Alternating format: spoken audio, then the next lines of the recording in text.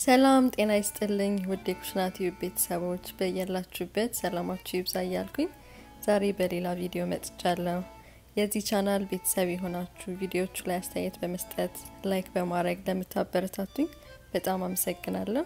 ለዚህ ቻናል ደግሞ ስትመጡ አዲስ የሆናችሁ የደውሏን ምልክት በመጫንና ሰብስክራይብ በማድረግ ቤተሰብ ይሁኑ።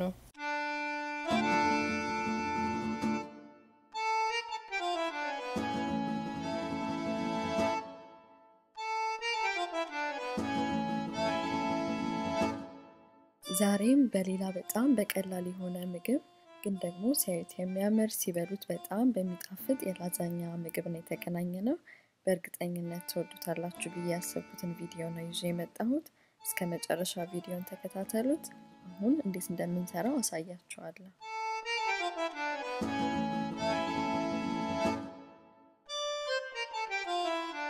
ሁለት በደቃቁ የተከተፈ ሽንኩርት አለኝ። እሱን ድስቴ ውስጥ ጨምርና በራሱ ውሃ አበስለዋለሁ። ማለትም ዘይት ሳላረግ በደም አበስለውና ከዛ በኋላ ነው ዘይት የምጨምርበት።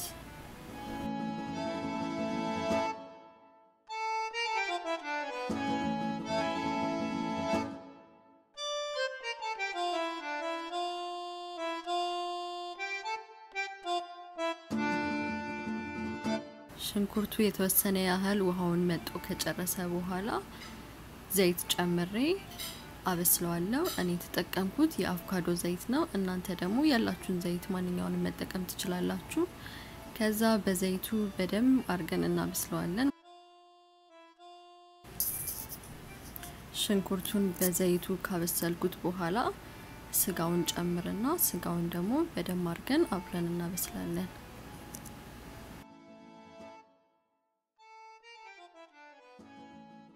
ስጋውን ያበሰልኩት እዚህ ጋር የተከተፈ 6 የሚሆን ነጭ ሽንኩርት አለኝ። እሱን ለጣም ጨምርበታለሁ። ያው ነጭ ሽንኩርት ለጣም በጣም ወሳኝ ነው ሁሌ እንደምላችሁ። እናንተም ነጭ ሽንኩርት ጨምራችሁ ብትሰሩበት ይመረጣል።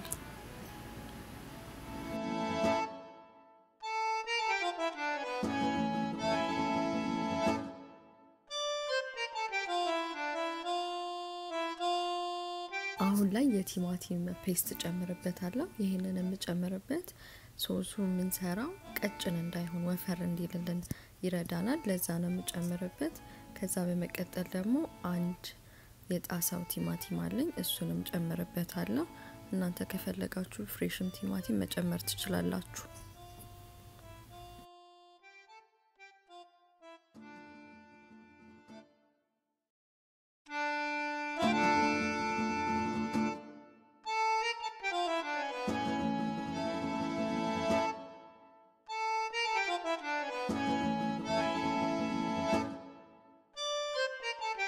እዚህ ጋር የተለያዩ ቅመሞች አሉኝ። በመጀመሪያ ክሎቭስ፣ ነትሜግ እንዲሁም የድንብላል ቅጠል ጨምርበታለሁ።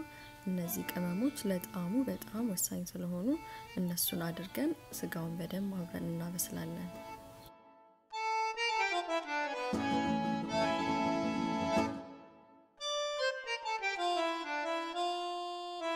በመጨረሻ አንድ የሻይ ማንኪያ ጨው ጨምሬበት እሳቴን በደም ቀንሼ ለአንድ ሰዓት ተኩል የሚሆን እሳት ላይ አቆየዋለሁ። በመሃል ማማሰል እንዳትረሱ ምክንያቱም ሊይዝ ይችላል።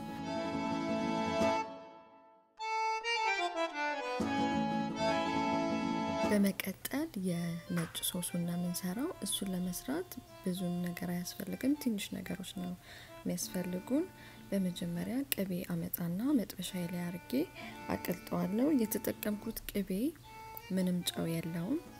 ከዛ በመቀጠል 3 የሾርባ ማንኪያ የፉርኖ ዱቄት አርጌ አደባልቃለሁ።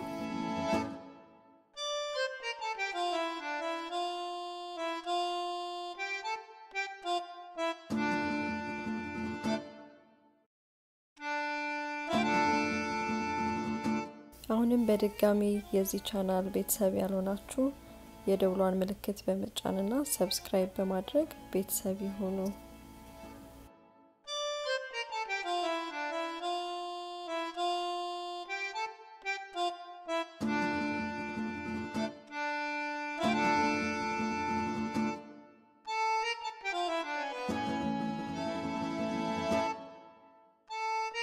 እዚህ ጋር 3 ኩባያ ለብ ያለ ወተት አለኝ ሁሉንም አልተጠቀምኩትም ይበዛል ብዬ ስላሰብኩኝ 2 ኩባያ ከግማሽ የሚሆነውን ጨምሬ አደባልቃለሁኝ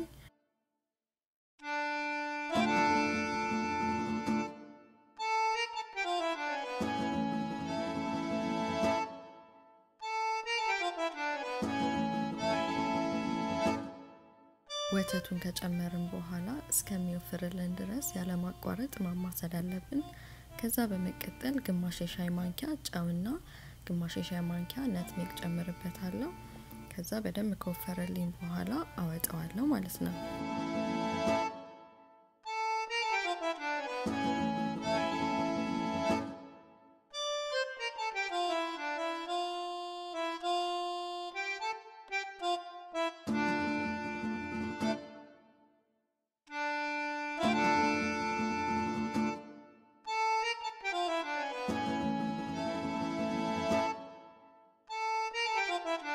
እንዳያችሁት ነጭ ሶሱን ለመስራት በጣም ቀላል ነው እና ይሄንን ስቴፕ እንዳትዘሉት ምክንያቱም በጣም ለላዛኛው ጣዕም የሚሰጥልን ሶስ ነው የሰራነው እሱንም ጨምራችሁ ላዛኛውን ስሩት አሁን ሁሉንም ስራ ጨርሰናል የላዛኛውን ፓስታዎችም ቀቅዬ አምጥቻለሁ አሁን የቀረን ላዛኛውን መደርደር ነው የላዛኛው ሳህን ላይ በመጀመሪያ የሰራውትን ስጎ ቀባዋለሁ ይሄም የሚረዳን የላዛኛው ፓስታዎቹ ከታች እንዳይጣበቁ ይረዳናል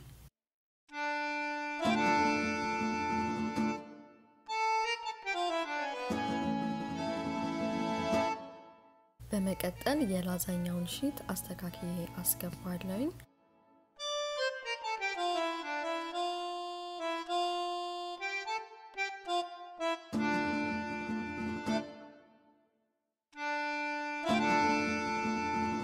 የላዛኛውን ሺት በደንብ እንደዚህ ካስተካከለን በኋላ የሰራነውን ስጎ ጨምረን በደንብ እናዳርሰዋለን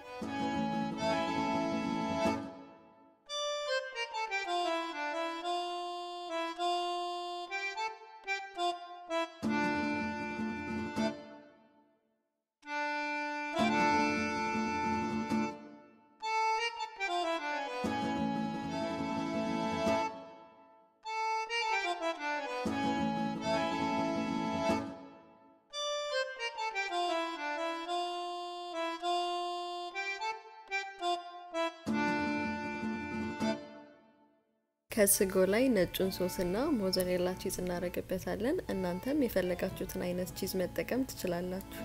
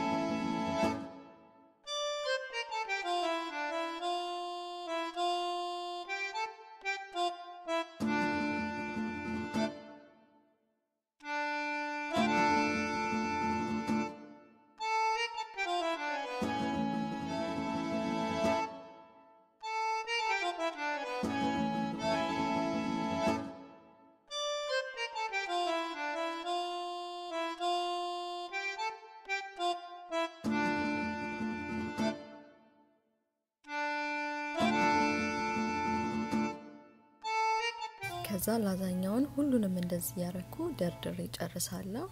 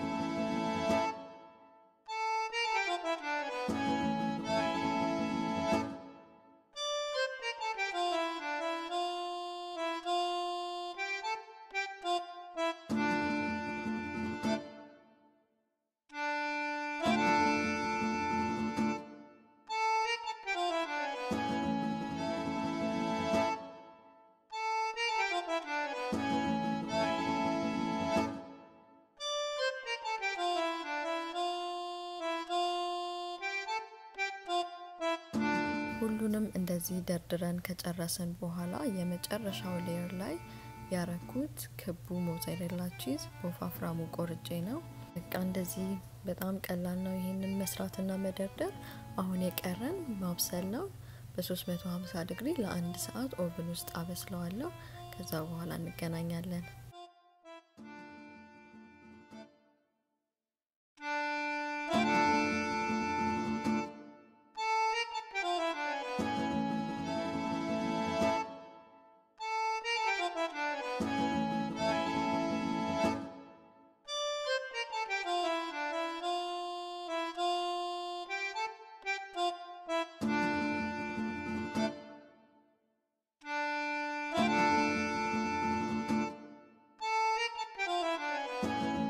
ይሄው ላዛኛችን ለ1 ሰዓት ቆንጆ ሆኖ በስሎ ወጥቷል። አሁን ደግሞ ሳህን ላይ አውጥቼ አሳያችኋለሁ።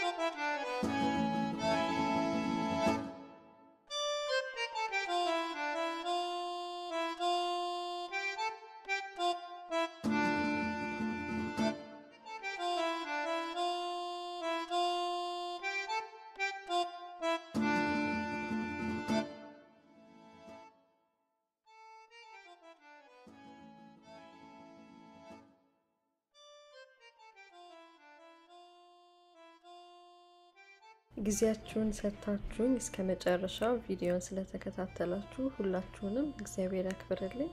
በሌላ ቪዲዮ እስከምንገናኝ ሰላም ሁኑልኝ።